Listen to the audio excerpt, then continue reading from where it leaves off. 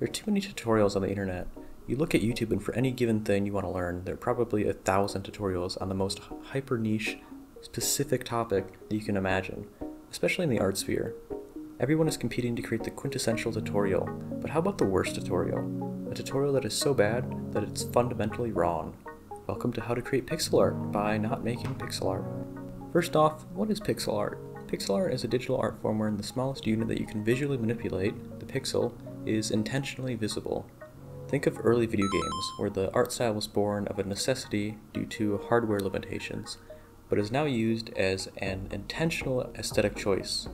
Now there is some debate as to what exactly constitutes pixel art, because there are different levels of pixelization, and as it approaches the point of visual fidelity where each individual pixel is harder to parse out, it's hard to draw a clear line as to when an artwork leaves the realm of pixel art and just enters digital art.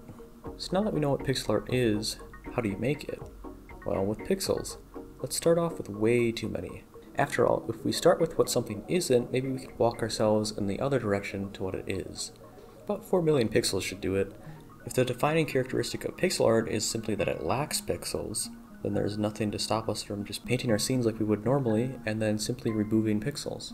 Even if it is ruthlessly inefficient, it does surprisingly end up being a workflow that has some positives going for it. The workflow allows for a lot of detailing that you don't actually have to finish because once you pixelate it, it sort of becomes this illusion of detail. Additionally, it sort of acts as a band-aid for any line art or minor mistakes that made it through to the final stage of the image, because the pixelization fills in a lot of gaps and removes any small bits like that. One drawback I've noticed from this method, other than the obvious inefficiency born from a refusal to learn and a lack of respect for the art form, is that you sort of run into this issue where the pixelated reference is a little bit blurry, so unfortunately you're not actually done once you've destroyed all your hard work. Darn. A simple sharpening filter will mostly fix this, but I find that, at least in Krita, it's a little bit too strong, and you end up with too high of a contrast in some areas. So what I like to do is to make a copy of your artwork, sharpen that, and then lower the opacity slightly until you find a good mid-ground between clarity and overly contrasted, as the layers sort of mix with each other. Also, as a side note, before you do any major destructive edits like this, you should always save another copy of your work. I forgot to do this and I ended up losing the original painting, so don't be me.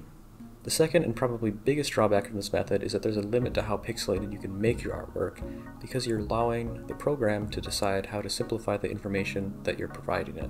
You're not intentionally selecting the color, value, and position of each pixel, which means that as you reduce the total amount of pixels, the software you're using has to guess more and more to the point where the image will eventually just be unreadable.